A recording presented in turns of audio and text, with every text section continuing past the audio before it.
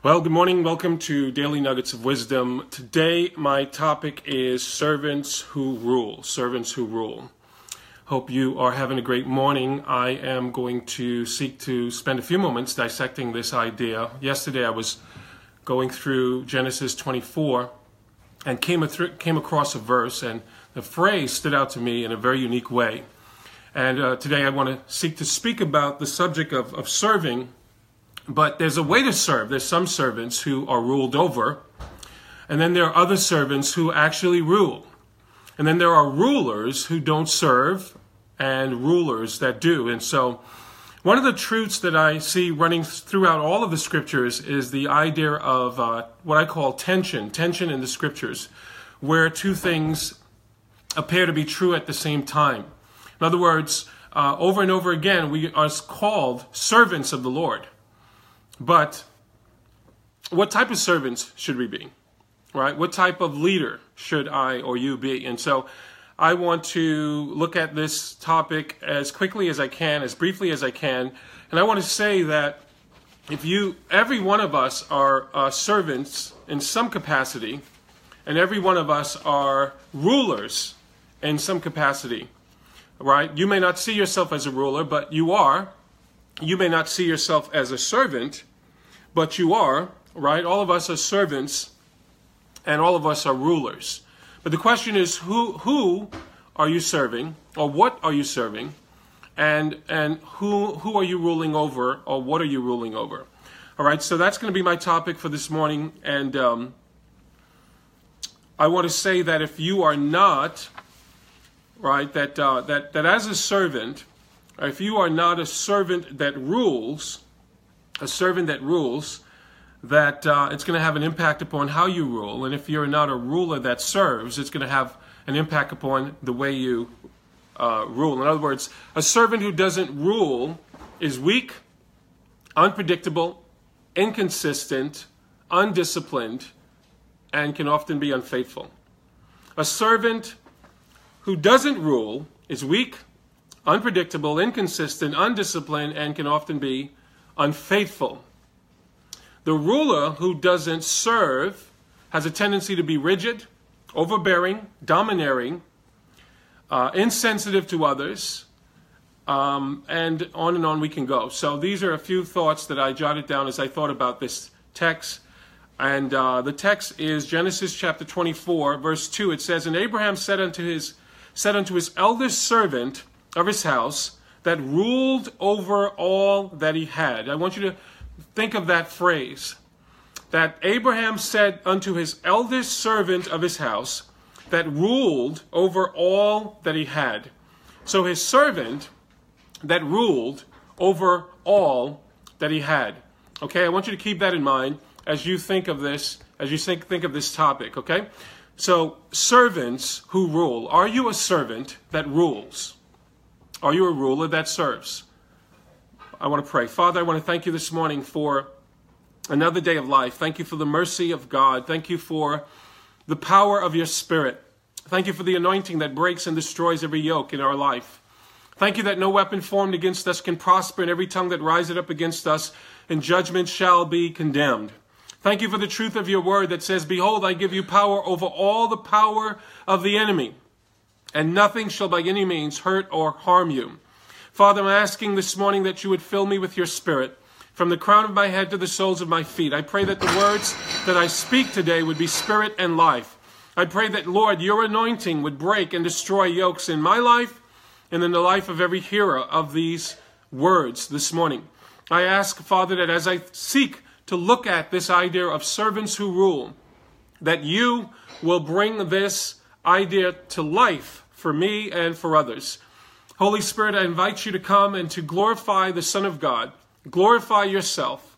That your will be done, Lord, in earth, even now, as it is done in heaven. In Jesus' name, amen. Servants who rule. That's my topic for the day. Servants who rule. Are you a servant that rules? Are you a ruler that serves? There's tension here. And again, if you're going to please God, you need to do both.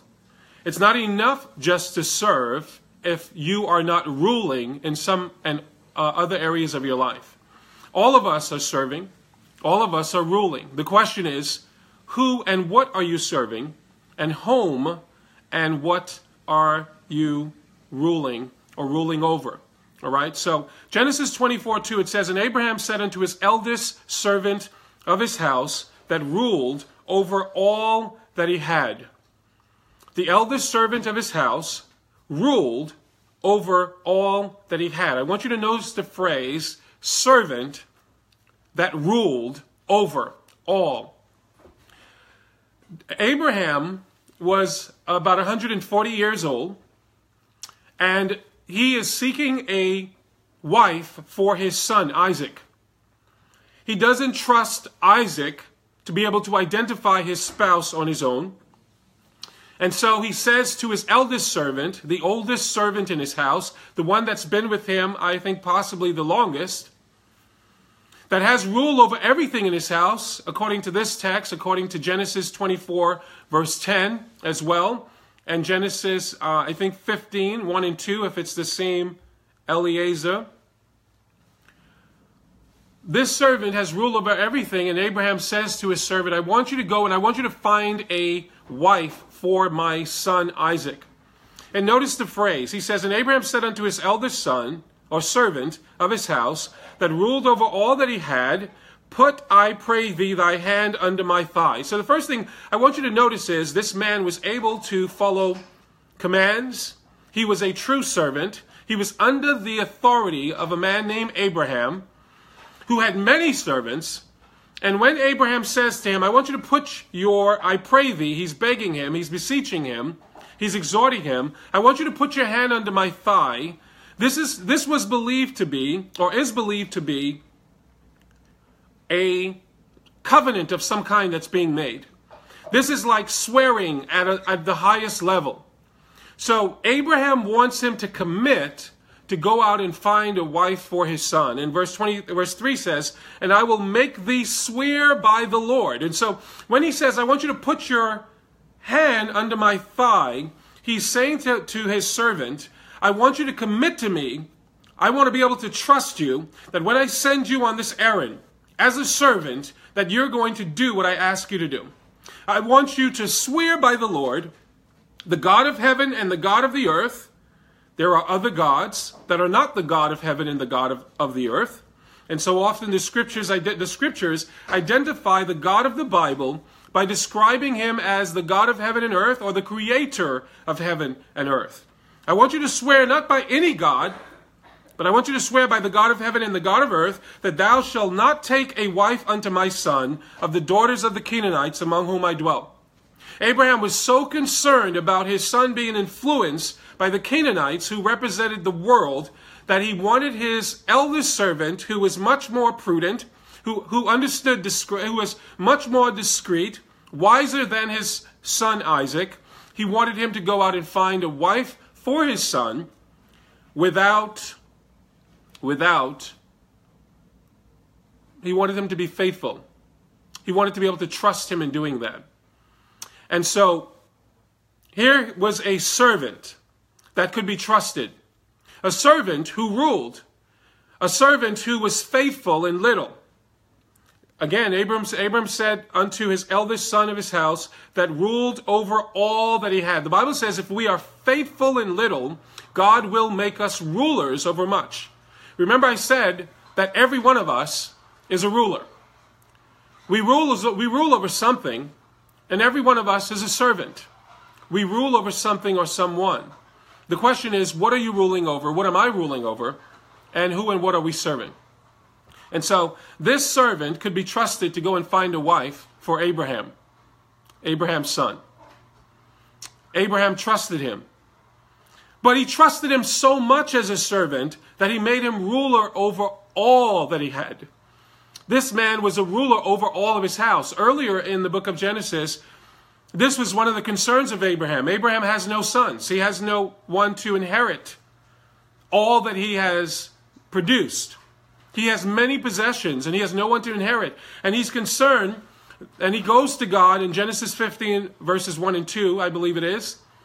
And he has concern that, listen, I have no son, and my servant is going to inherit everything when I die.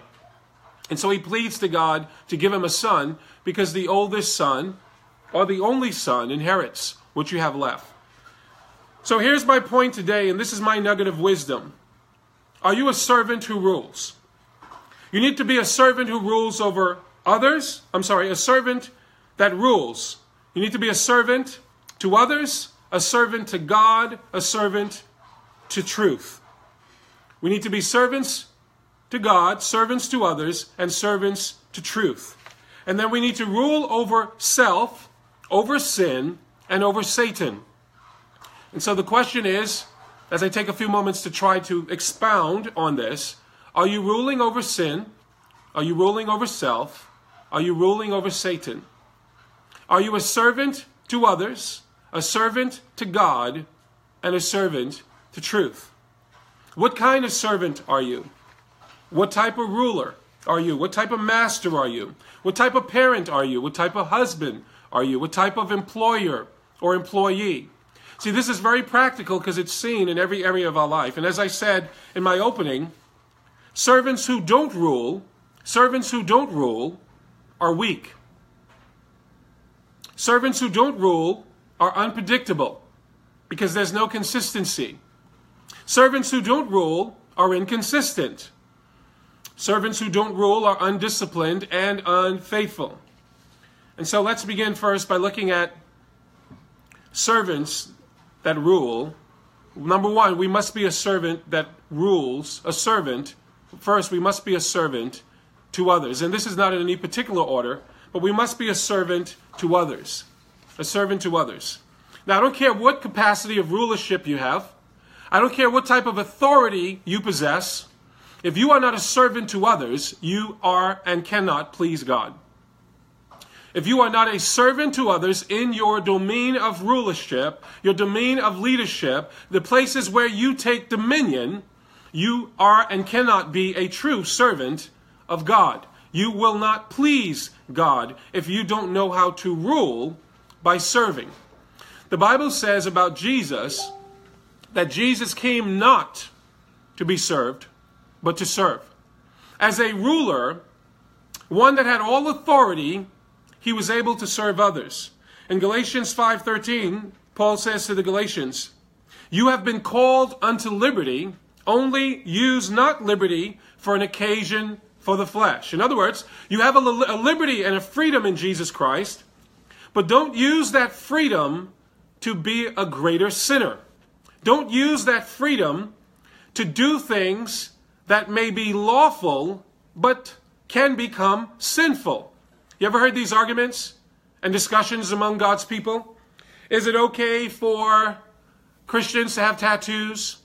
Is it okay for a Christian to watch R-rated movies? Is it okay for Christians to drink alcohol? Is it okay? And you fill in the blank. And there's this sort of idea that if I have freedom and liberty to do something, that I am okay with doing it. The Bible says all things are lawful, but all things are not profitable. All things are lawful, all things are not expedient. All things are lawful, but I will not be mastered by anything, Paul says. And so the question is not whether or not something is okay to do or it's lawful to do. That would be Hinduism. That would be Islam. That would be Buddhism. Christianity is not just concerned about whether it's right to do. Christianity is concerned about whether it is profitable to do, whether it is helpful to do, whether it is expedient to do, whether it can put you in bondage. Coffee is free and liberal, and I mean, we have freedom. I can drink coffee. I can eat food. Food is lawful, but I can become in bondage to food. I can be addicted to food. I can be mastered by food. Paul says, I will not be mastered by anything. And so first we must be a servant to others. And this text says, don't use your liberty for an occasion for the flesh. Don't use the freedom you have to be able to enjoy more fleshly desires, but by love serve one another. So don't use your freedom to possess more, to get more, to do more. That makes me feel good. But here it says, but by love we should serve one another. So first of all, it doesn't matter what capacity of rulership you are in. if you want to please God and you want to serve the Lord, you need to be a servant of others. You need to be a servant of others. Secondly, not only are we to be servants of others, we're to be servants of God. We're to be servants of God. 1 Thessalonians 1 verse 9, for they themselves show of us what manner of entering in we had unto you. Paul is encouraging the Thessalonians. And he says, how you turned to God from idols to serve the living and true God. That's the description of a Christian. The description of a Christian is one who turns from idols to serve.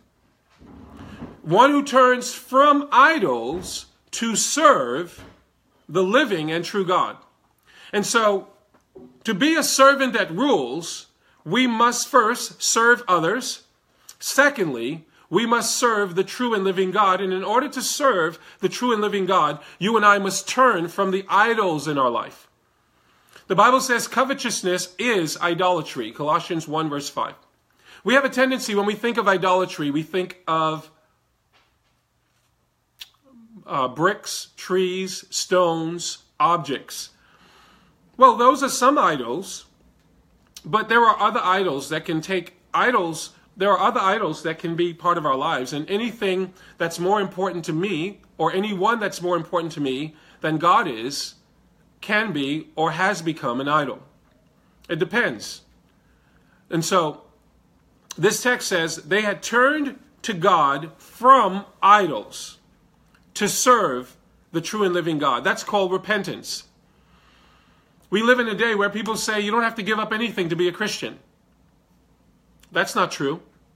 You hear people say things like, come as you are. That's not in the Bible.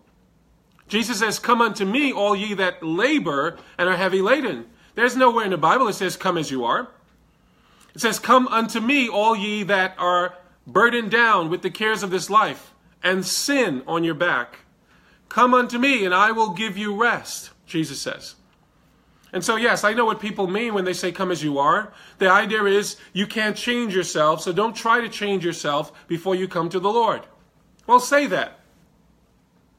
Right? You can't change yourself. But this text says that these people turned to God from idols. And so one thing they were able to do is they were able to recognize and identify the things in their life that competed with the God of the Bible, the idols in their life. They were able to turn from their idols, first to God, to turn from their idols. So the motivation was to turn to God.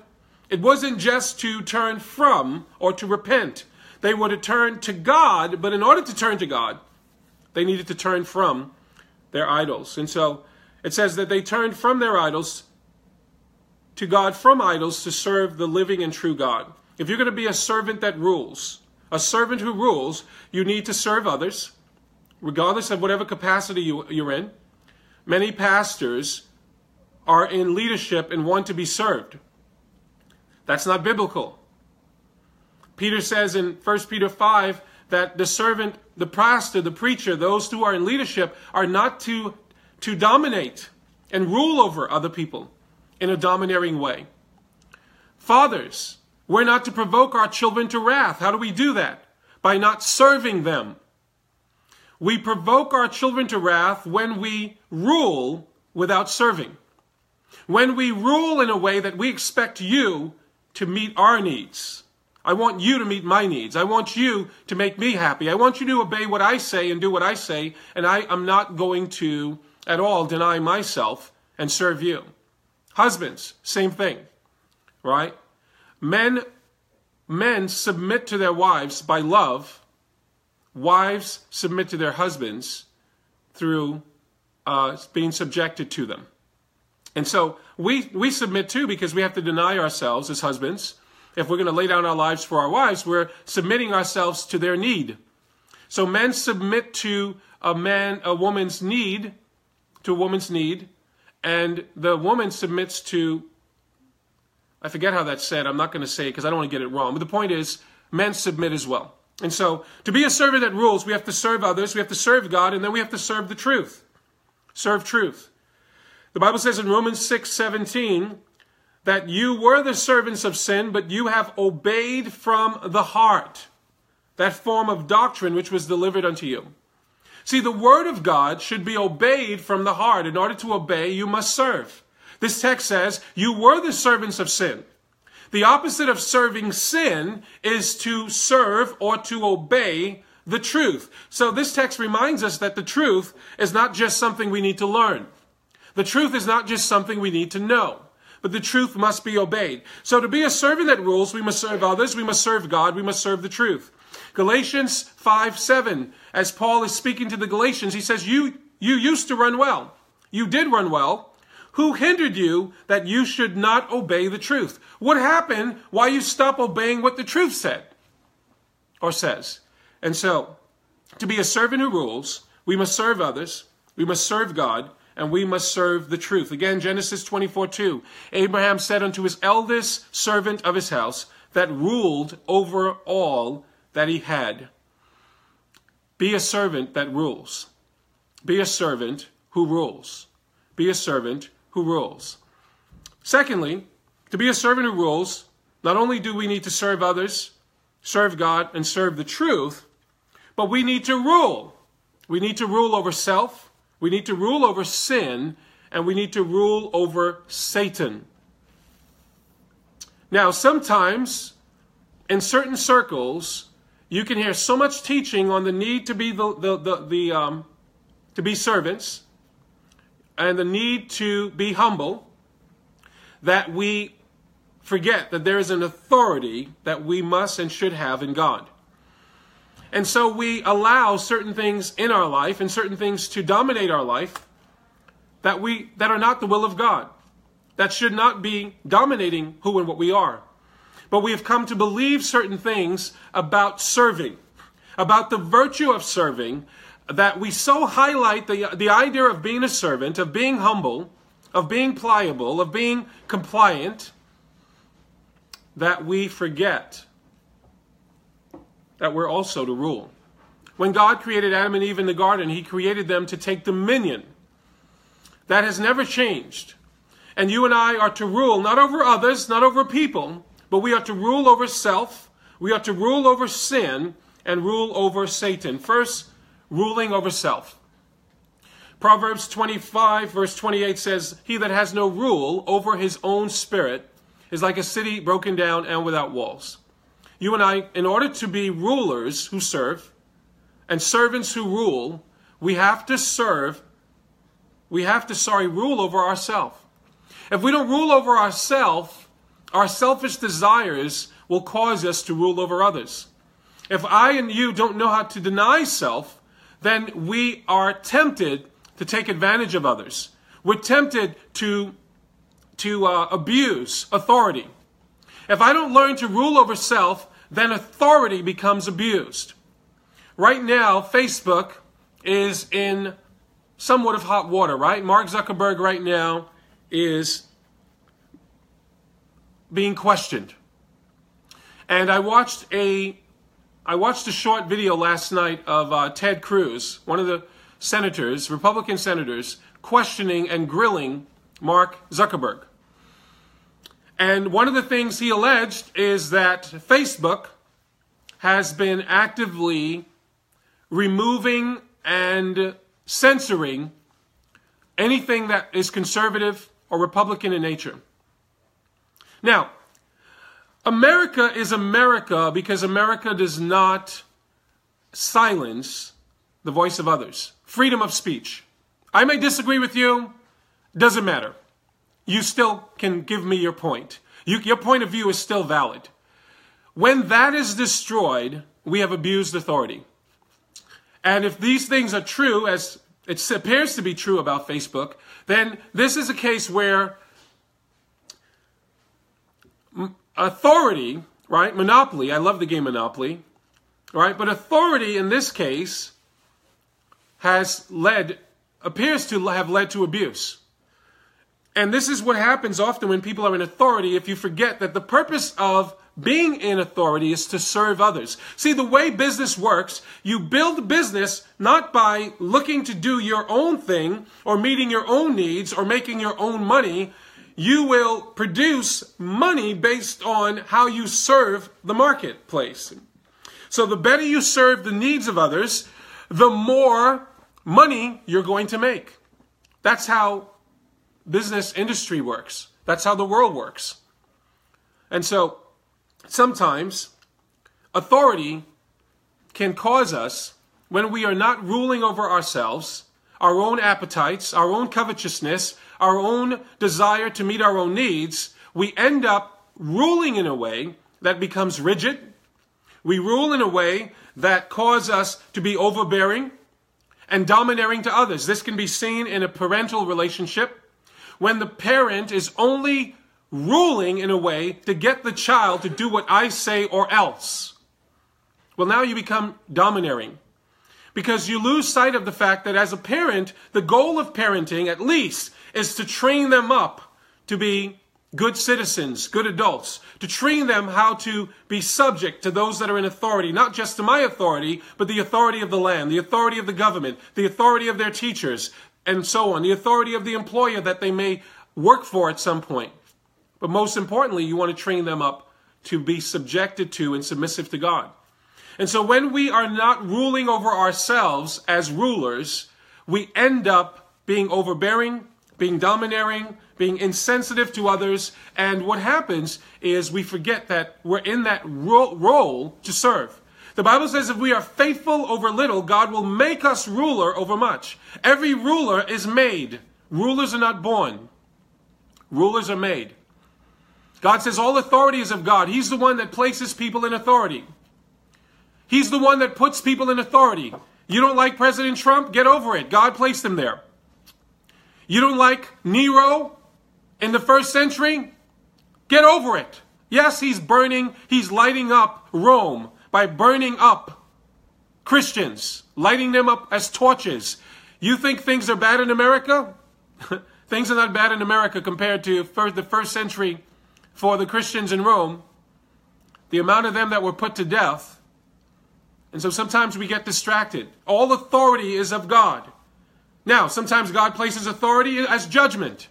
Sometimes God places authority for blessing. But let him deal with his role and his purposes as to why he puts certain authority over us. The point is, if I am under authority, I should be submitted to that authority. And if I am the authority, I should never get to the point where I am serving my own lusts and my own desires and not serving others. And so, first of all, if you're going to be a ruler that serves, you need to rule over self. I need to rule over self. Secondly, we need to rule over sin. Rule over sin. In the Bible, sin is described as a person. Sin is personified. Sin is, our greatest enemies are sin, self, and the world, the flesh, and the devil. The world, the flesh, and the devil. The world puts before us temptations to sin, and the devil puts before us temptations to sin. But you and I have to learn how to rule over ourselves and rule over sin. In Genesis 4:7, God comes to Cain.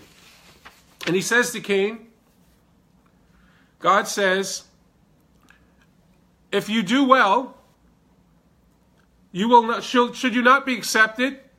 Cain is disgruntled. Cain is murmuring and complaining. Cain is upset because Abel's sacrifice and sacrifices have been accepted and his were rejected. And so he's like a little child that's moping around the house, and nobody loves me and nobody cares for me, and you're not fair, God. You're not fair. How come Abel's sacrifice is accepted and mine is not? And God reminds Cain that the reason you are in the situation you're in is because you're not taking full responsibility for your own results. Don't blame me. Don't blame others. Don't blame Abel. Blame yourself. Genesis 4:7. If thou, when I say blame yourself, by the way, I'm not talking about having negative feelings about yourself. I'm talking about taking responsibility for yourself and for the outcome. God says, if thou doest well, shall thou not be accepted. In other words, you know what you're supposed to be doing, Cain. Don't blame Abel for his sacrifice being accepted and yours being rejected. You know what to do. If you do what you're supposed to do, I would accept your sacrifice. And if thou doest not well, sin lieth at the door, and unto thee shall be his desire, and thou shalt rule over. It doesn't say rule over it. God says, thou shalt rule over him. Sin in the Bible is described as a person. It is personified. It is an active, living, vibrant mechanism, always knocking at the door of the child of God, seeking to take dominion over the child of God, to cause us to submit to it or him so that we fall into sin and temptation. God says, Cain, sin is at your door and it's knocking. And it's looking for a door of opportunity to come into your life and to cause you to fall. But you have a choice to say no to it, to resist the temptation, not to give in. And so rulers who serve must not only rule over self, we must learn to rule over sin. God says, sin is knocking at your door, but thou shalt rule over him. Now, to my Calvinistic friends, sometimes we take the Bible too far. No? Yeah, sometimes we take doctrine too far. Cain is in a fallen state. Cain has not been redeemed. Cain does not have the Holy Spirit. Yet God expects Cain to be able to say no to the sin that wants him to kill his brother. The Bible says in Romans 1 that the law of God is written on our hearts. In Romans 2 it says our conscience bears witness with our spirit so that we are without excuse. That no man, no woman, no boy, or no girl would be with excuse on the day of judgment because we didn't know better by sinning against God. We may not know fully God's law, but the basics of God's law, the bent of God's law is written on the heart of all men, women, boy, and girl. You can go to the most obscure part of the world and they know that murder is wrong. They know that taking someone else's property, stealing, is wrong. In some countries, they cut off your hand for stealing. It may not even be a religious country. So the law of God is written on our hearts. But here, God expects Cain to be able to rule over the sin that wants to dominate him. Now, it doesn't say every sin, but at least it says that, and unto thee shall be his desire, and thou shalt rule over him. God expects Cain to rule over the sin that's knocking at his door. But he does not rule over that sin. He submits to it and ends up killing his brother.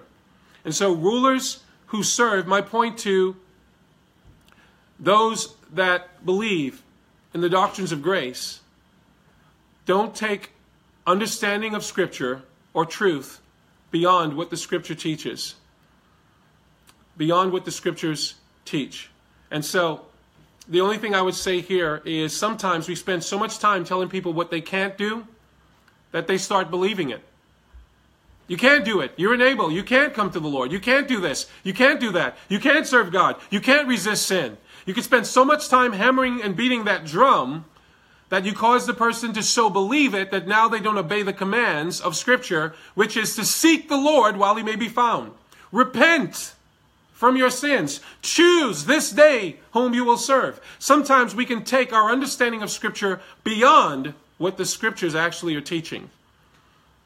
And so God says here that Cain was to rule over sin.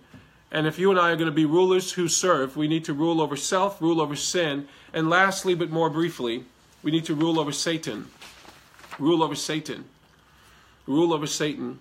Luke 10:19, Jesus says, behold, I give unto you power to tread on serpents and scorpions and over all the power of the enemy. This was given to his disciples.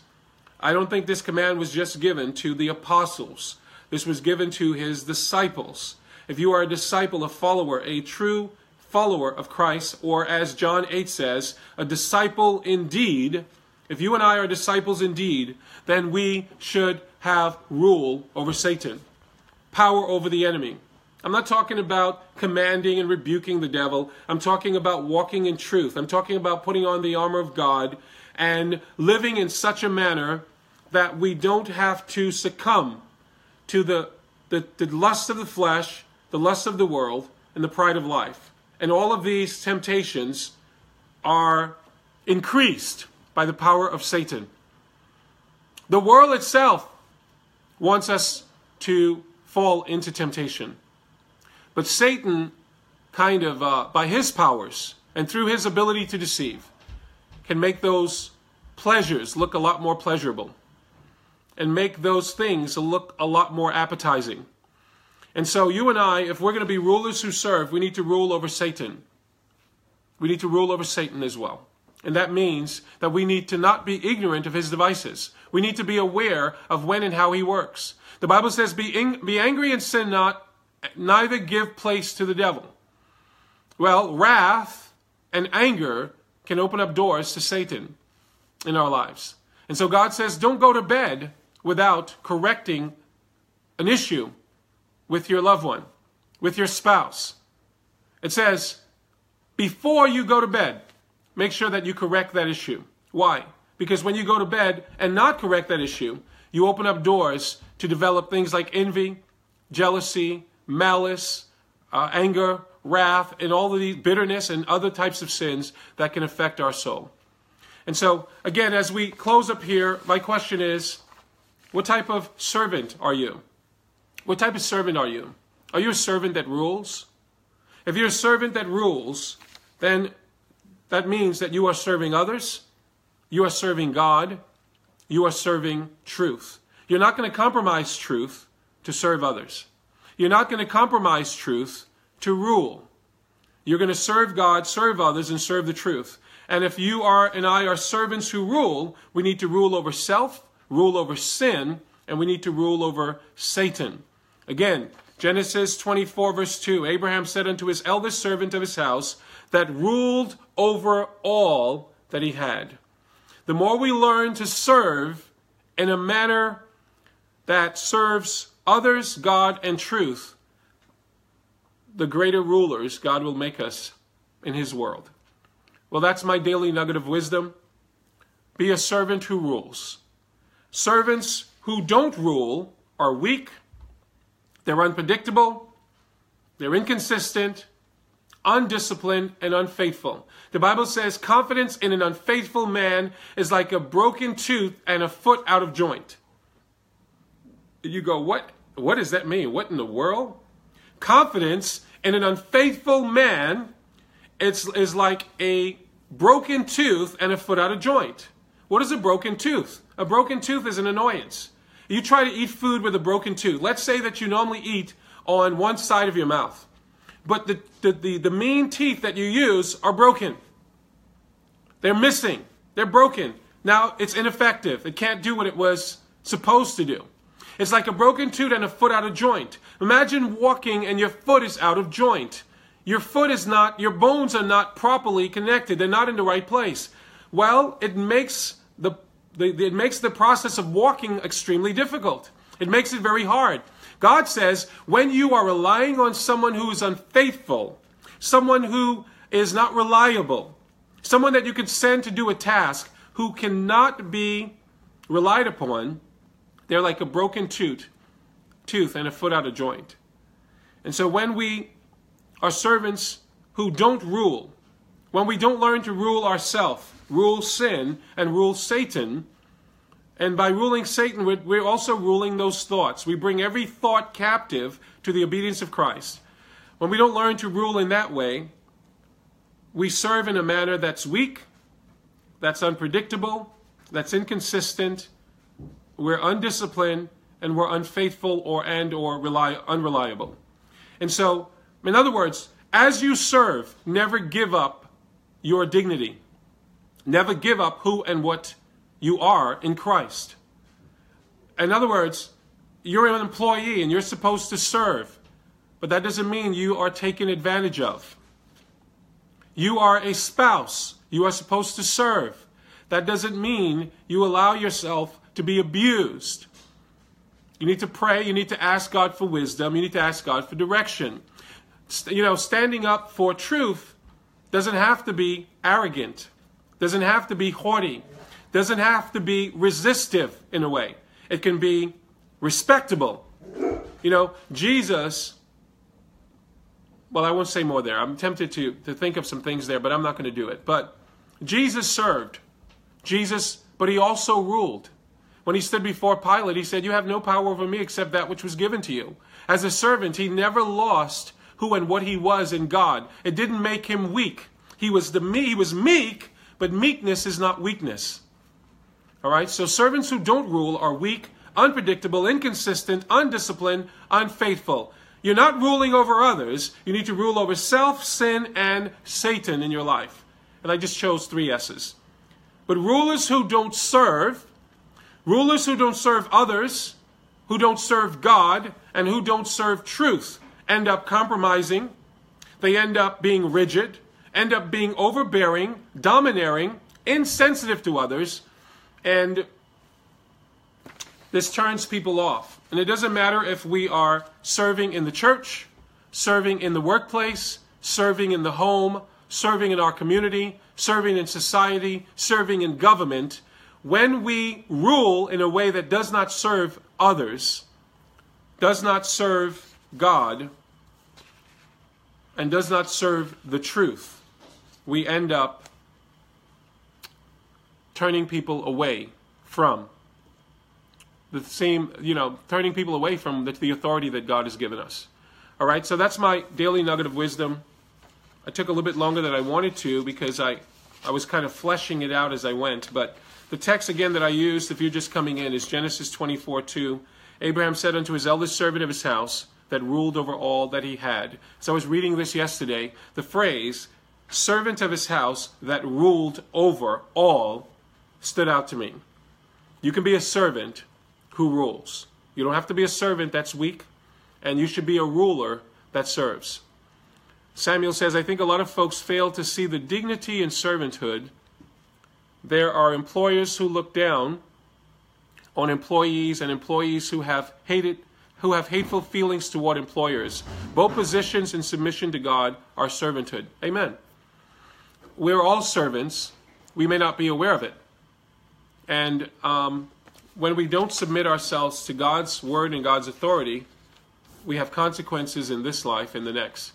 And so you're right, brother.